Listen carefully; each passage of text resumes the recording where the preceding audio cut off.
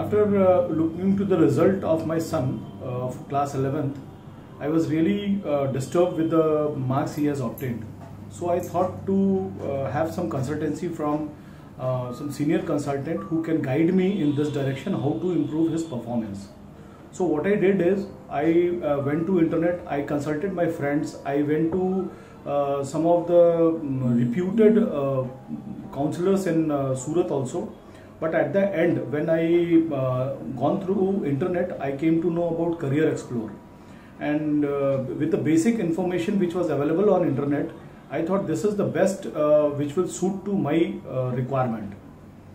So I called up in the evening, and at around 7 o'clock or 7:30 or 8 o'clock, I talked to Ms. Archana Gandhi, and when she heard me, I was a little bit disturbed at that time. But she could guess that I am having some more concern about my son. So what she did is, I was asking for appointment of the next day, so that rather on the same day at around 7:30. But she agreed to give me appointment for 8 o'clock also, just because she came to know that I am very much concerned. और उसके बाद जो discussions मैं कोसमा में रहता हूँ, वहाँ से आने के बाद मैं सूरत आया, मैडम से डिस्कशन हुआ मेरा। डिस्कशन होने के बाद में जो मैंने एक्सपीरियंस किया, आधे घंटे के डिस्कशन के बाद मुझे ऐसा लगा कि now I am in safe hands. और ये एक्सपीरियंस करने के बाद में व्हेन शी टोल्ड मी कि these are the action plan which is going to happen with you, और ये चीज एक्टिविटीज होने वाली हैं, इसको देखने के बाद मुझे ऐसा लगा कि जब आधा घंटा का डिस्कशन होने के बाद मुझे ऐसा लगा कि मैडम के पास में सारे डिस्कशंस जो मैंने किए हैं और उसमें जो आउटपुट मुझे मिलने वाला है वो फ्रूटफुल है और मेरे सन को फेवरेबल रहेगा। So on that day madam ने मुझे कम से कम 2 से ढाई घंटा रात में उन्होंने स्पेयर किया मेरे लिए, just because I was one of the worried parent.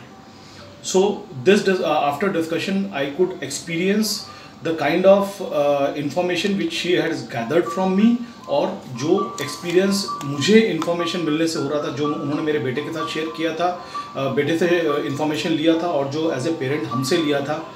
तो देन आई डिसाइडेड कि यस, अब फर्दर कंसल्टेंसी यहीं पे मुझे करना है। पूरा डिटेल भी एक्सप्लेन किया था वो कि these are the points which is going to be covered.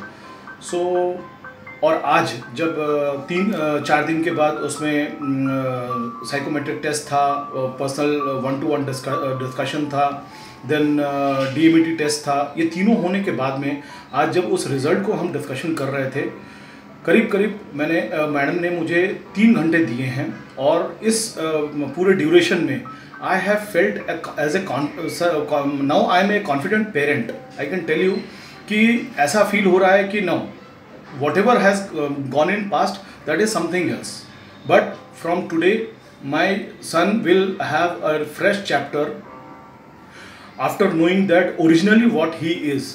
तो मुझे लगता है कि अब मेरा बेटा इस डायरेक्शन में अपने आप को नया फाइंड करेगा और परफॉर्मेंस जिस तरीके से देगा, it will be dramatically tremendously excellent, and I am damn sure कि he is going to perform as one of the best example. शायद मैं लाइफ में अपने भूल जाऊँ कि वो मतलब 2 बार कभी फेल हुआ भी है।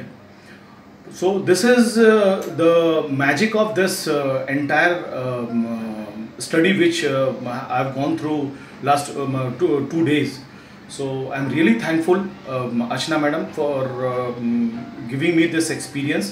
और मैं चाहूँगा कि अगर किसी को भी ऐसी ज़रूरत पड़ती है जहाँ पे कि आप फील करते हैं कि कोई काउंसलिंग चाहिए या कंसल्टेंसी आपको चाहिए अपने बच्चे के करियर के बारे में, और रादर मैं तो ये कहना चाहूँगा कि जब बच्चा हमारा 5th-6th के स्टैंडर्ड पे हो उस समय एक बार करना चाहिए, और उसके बाद में अगेन अगर आप इम्प्रूवमेंट उसी समय से कर दें इस बच्चे के साथ में, तो फ्यूचर आपके लिए बहुत ब्राइट हो जाता है।